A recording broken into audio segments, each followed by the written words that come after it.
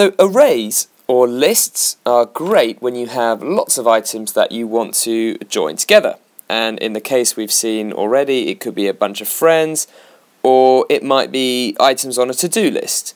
So for example, let's imagine we have our list here, and we might have to buy things from the shop, like bread, and milk, and eggs, and so on.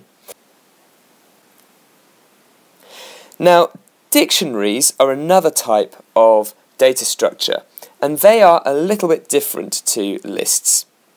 Just like in the real world, dictionaries are made up of pairs of keys, or sort of words, and values, which in the case of a real dictionary would be the definition, this bit, that relates to the word that you're looking at. So this is a bit like our key, and this is a bit like our value. So to imagine the dictionary data structure, we need to imagine it as something that has these key and value pairs. So we could think of an example where we might want to do that might be, say, a phone book, or a database of people's phone numbers. So let's say we've got a key, and this could be John again, and maybe John's phone number might be 071112222 or 223 even 005. And maybe we might have another person in there, and we could add another one, Carl, and maybe his phone number, maybe he's old school, got a bit of a landline. Please don't phone these numbers, by the way. I have no idea if they're real or not, but I imagine if they were, that nobody wants to hear from you. So this is our dictionary data structure. It's basically got 3 items in it. 1, 2, 3. But those items are made up of keys and values.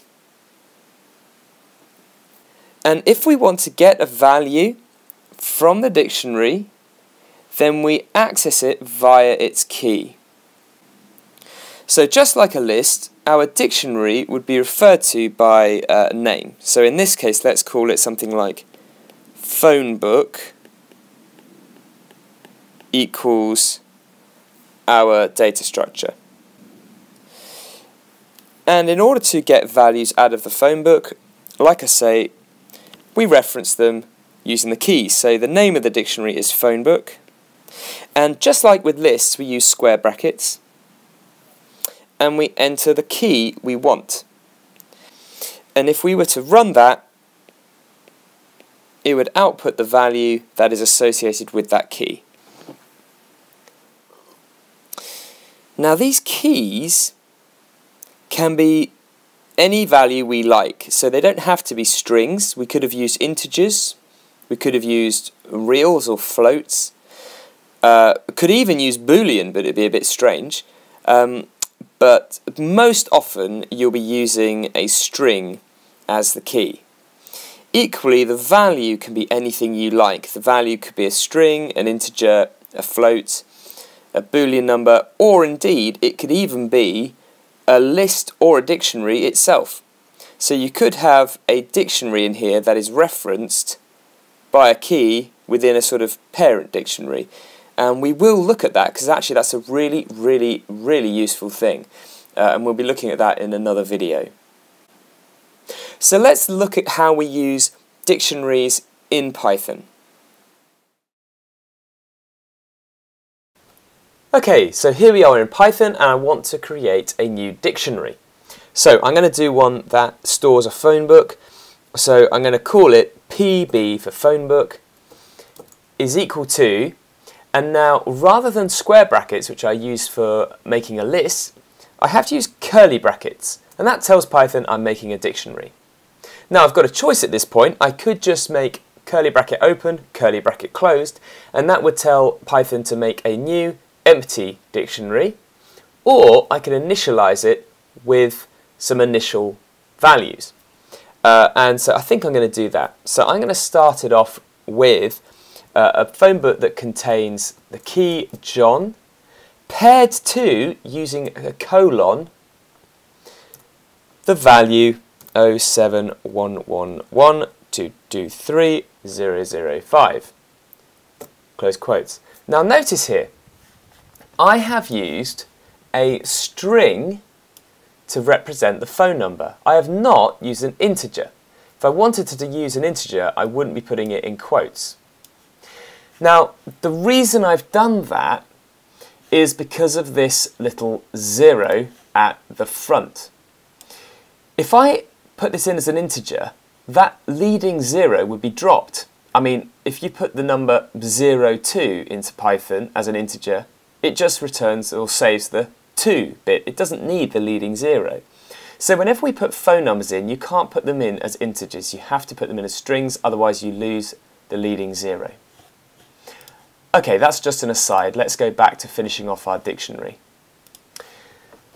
So I've got John paired with that phone number, and I'm going to pair another number as well. So I'm going to use a comma for my next pair of values, and I'm going to have Sophie paired with, using colon, the phone number 07800 111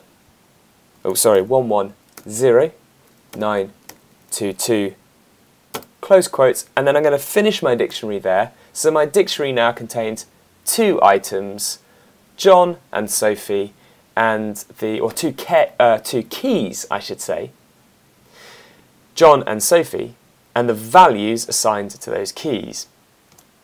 So if I want to print this out, I can just type PB, and there's my dictionary. And we can use some of the same methods that we used with our lists. For example, if I wanted to prove that there were 2 items in my dictionary, I could use len of phone book, and there are 2 pairs of keys and values in my phone book. Notice it doesn't say there are 4 things in my phone book. It says there are 2, because this is one thing and this is the second thing. Okay, let's look at adding some other items to our phone book.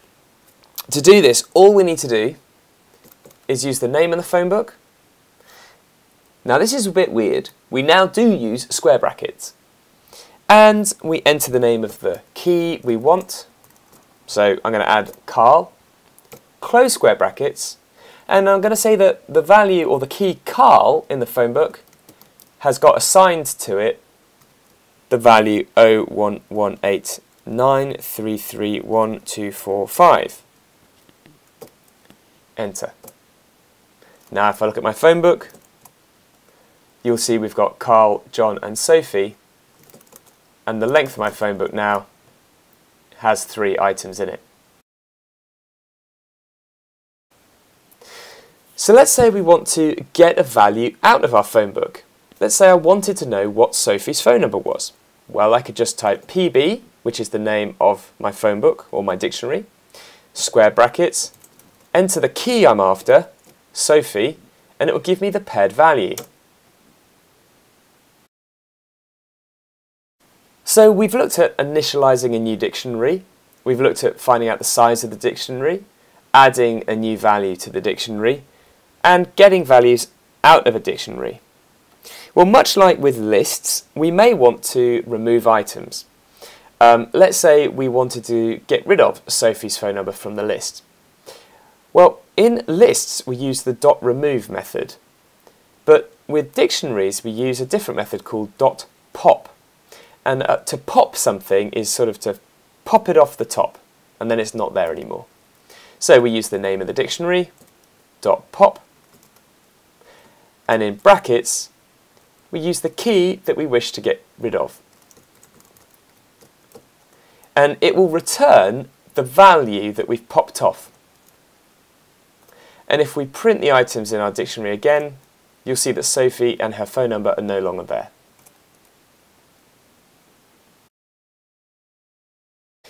If I want to update an item in my dictionary, let's say that Carl now has a mobile phone, we can do that just like we did with lists by entering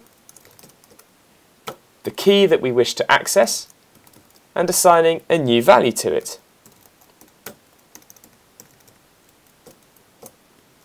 And now if I look at my dictionary, you'll see that the value for Carl has changed.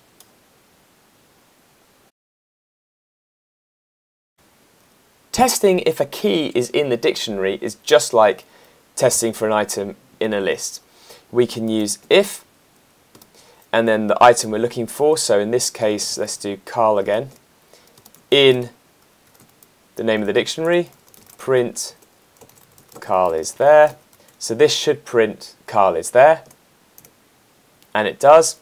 However, if we did that with Zoe in the phone book, print Zoe is there, else print Zoe is not there, this should print Zoe is not there because there is no Zoe in our phone book.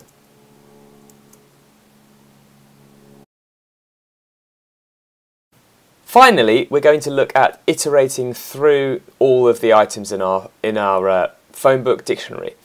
So we use a for loop just like we did for lists.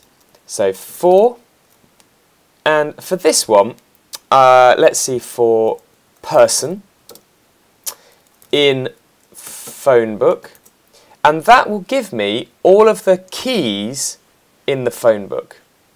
So I could do print, oops, not in quotes, otherwise it gives me the literal value, print person. So this should just give me Carl and John. But I want the phone numbers of Carl and John. So to do that, we use the same starter, but in our print statement, we can do things a little bit differently. Let's do person so we get the name, and let's join onto that a colon, so it's going to say Carl colon and then the phone number we're interested in. Now to get a value from a dictionary, remember that we need to know the name of the dictionary, in this case it's PB, and we need the key that unlocks the value. Well, the key is being stored in the person variable. So if I do square bracket person, this is like saying, every time the loop goes round, it's like saying person will be replaced with, say, Carl, then a colon, and then the value that I get if I put PB Carl. And the next time it goes round, it would give me the value I would get if I put PB John. So if I press enter on this, it should say Carl and his phone number and John and his phone number. And indeed it does. So that's just a little bit complicated, trying to get your head around how to access the value from the dictionary. We need to know the dictionary's name and we need to know the key that unlocks the value. But that key is supplied by the variable that we've declared in our for loop. So for that variable's value is going to be each of the keys stored in the PB phone book. And each time we iterate round, that value of person becomes the next key in the dictionary. So that's dictionaries. Dictionaries organise data into key value pairs. Values are accessed by referencing their key. And just like lists, the whole dictionary is referred to by a single variable identifier. To help really consolidate your understandings of lists and dictionaries, I'd like you to now think about the differences between them. So, in what ways are lists and dictionaries similar? In what ways are they different?